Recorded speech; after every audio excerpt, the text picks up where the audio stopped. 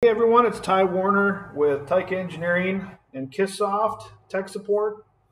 I had a question today about how can I turn a regular gear form into a spline and then create a hub to go over that. In this case, let's say that we have a planetary gear set, and in that planetary the sun is going to drive, but what I really need to do is I want to not get into different cutters and those sorts of things. So what I'm going to try and do is I want to try and extend this spline from the sun gear, and that spline is going to pilot into a hub, a spline hub. But that spline is going to be exactly the same as my shaft, okay, or my sun gear here. So this blue gear. It's a really simple process. I'm going to go to calculation. I'm going to make sure my tooth form is on. All right, and if I go to my tooth form. Actually, I don't need my tooth form on here, as a matter of fact. All I need to really do here is very simple. I just go to Graphics, 2D Geometry. I go to my tooth form for the sun gear. Okay. I turn on my Properties tab. I'm going to change the section from transverse to transverse half tooth on the right. And then I'm going to save this as a DXF. And I'm going to save it. I'm going to call it half tooth form right. Okay, so I save that, and then I'm going to quick look at my profile. I can see it's a standard profile. It's a 1.25 0.38 by 1. Okay, and what I'll do then is I'm going to open up my other Kitsoft here, and I'm going to open it up into the Spline program. So we'll write Spline, Geometry, and Strength. Okay. Double click that. Here I'm in my spline. Now, if I look at my previous design here on my basic data, it's a 0.3 modules, 20-degree pressure angle. Okay. I've got a face width. I've got the sun's got 14 teeth. Okay. This is pretty good information. And then this reference profile here is good information too. Like I needed to know what that is. If I go back into my spline, I'm going to change this from, and everything was metric there, so I'm going to change this from DIN 5480, and I'm going to go to own input, ANSI, I'm going to call it a flat root, I guess, B92.2 M. M is for metric, own input. Now you can see this changes. I know for sure it's a 0.3 module.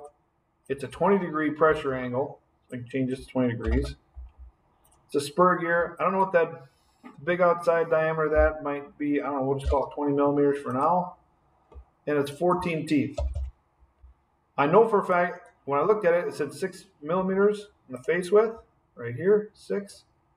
So I come back. I'm going to put 6.0 right there. I'm going to change this over to a Q7. Because splines don't ever get really better than that. I'm not going to worry about the material in this case, but I do want to now do a couple things. I'm going to go to the reference profile. I'm going to change this to own input.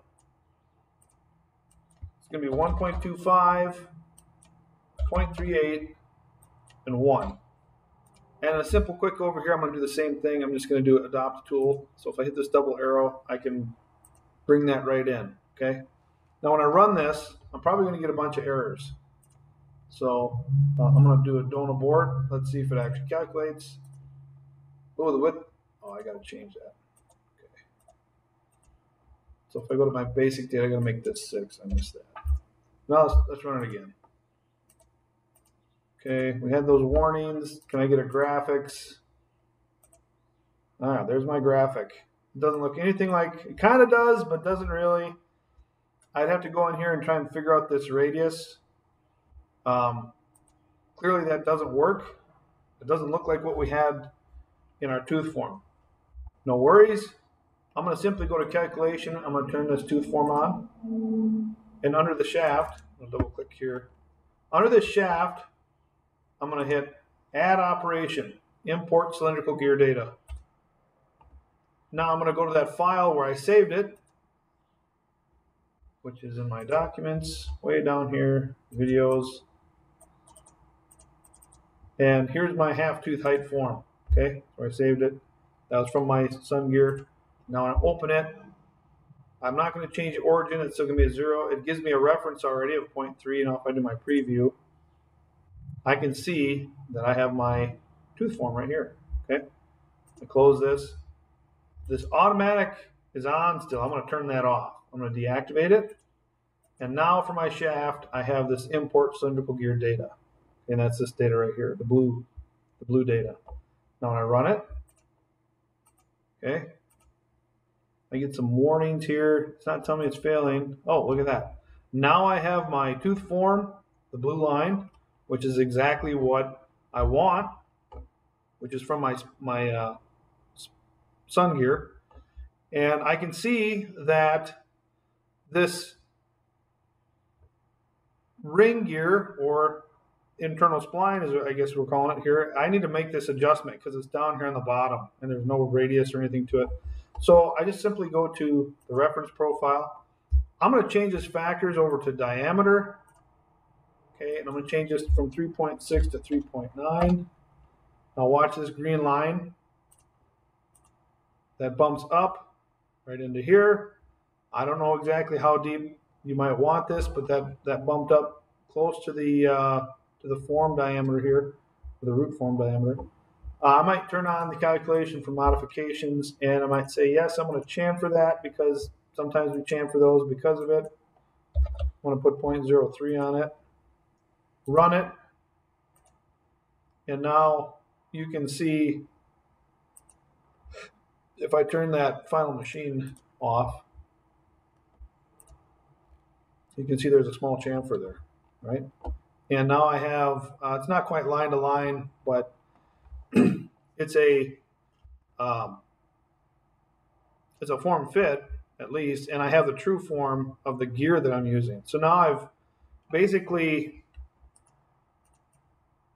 created my internal, external spline using import gears data. Okay, it's really simple. It takes a couple minutes. Doesn't take very long at all. And then you can see that. So if I don't want to see that red line, let's say I don't want to see that, I turn this base circle off, and now you can see that. And probably my diameter is not 20, maybe it's 10. I run that again. It's probably not even, it might be 10. Probably not even that. It's probably like 8.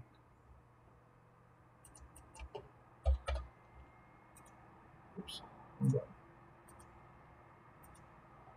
Oh, so now you've got something like this, but you've got your gear data and you've got your spline data. And you can bring this down as far as you want, but just remember that at some point you're going to be cutting into this side here. And again, if you wanted to change with the tolerances, you just go to the tolerance tab, and then you can play with this tolerance hub thickness right here. You probably could do with the shaft thickness. You'd have to enter that from your other calculation. So really simple and not too difficult. This is a really quick way to convert a gear into a spline calculation. I don't know what this thing can hold. Let's put 3 Newton meters on it once. Do I get a calculation here? Sure I do. Oh, what did that say?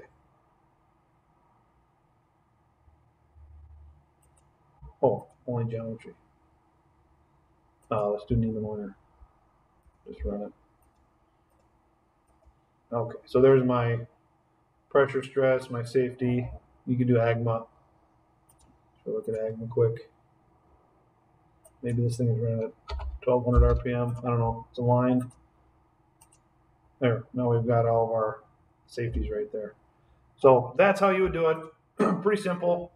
If you have any questions, feel free to email me at ty.warner@kissoft.ag, and we'll help you out. If you're wondering about buying modules, same email. Go ahead, email me, and we can get you set up with a quote in that respect. Thanks for watching.